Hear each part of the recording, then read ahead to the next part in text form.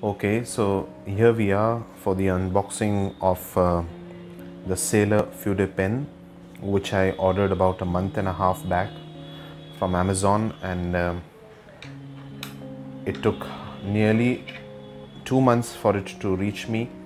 I'm pretty excited to unbox this Sailor Fude pen, which comes all the way from Japan.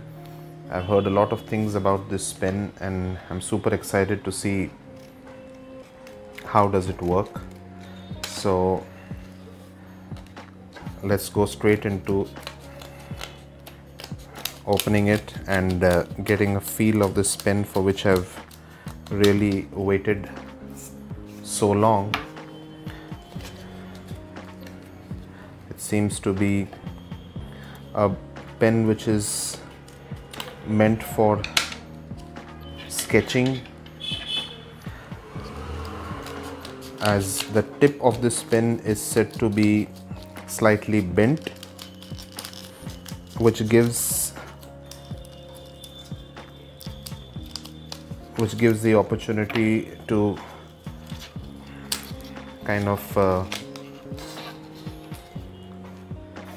use a broad edge of this pen. It doesn't have a holder here, and as you can see, this is got a tip which is kind of bent. There is no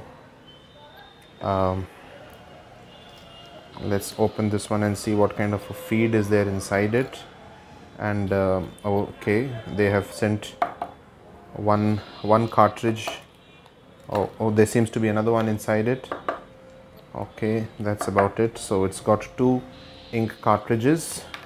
We're going to use one of them right away. I'm going to attach it to the piston of the pen. I guess that's how it has to be done.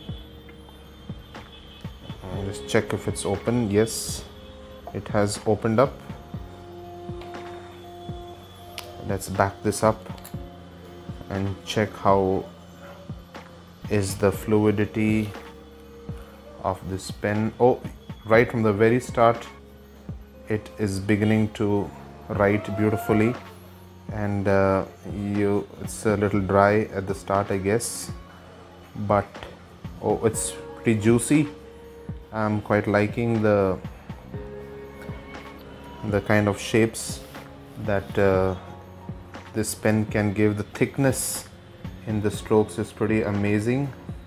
I guess the ink has to, oh, so this requires a particular angle. When you meet that angle, I guess it then begins to leave all the juices of the ink, I guess. Let's try it with this side. Oh, this is brilliant. So this part of the pen is allowing you to make some thin definitions in strokes. Oh, that's pretty nice. I seem to like it a lot. Heard a lot of things about this pen. Many urban sketchers are using it for drawing purposes and making urban art with this. And yeah, this is the Fude Sailor pen, which is bamboo green in color, and it's got this beautiful bent nib, which is pretty interesting. It gives the thin, if you turn it upside down, and it also allows you to make broad juicy strokes, which is a good requirement for sketching purposes and blocking areas. So in days to come, probably I will be working more on exploring the possibilities of this Fude pen, which looks pretty interesting as of now. Thank you very much.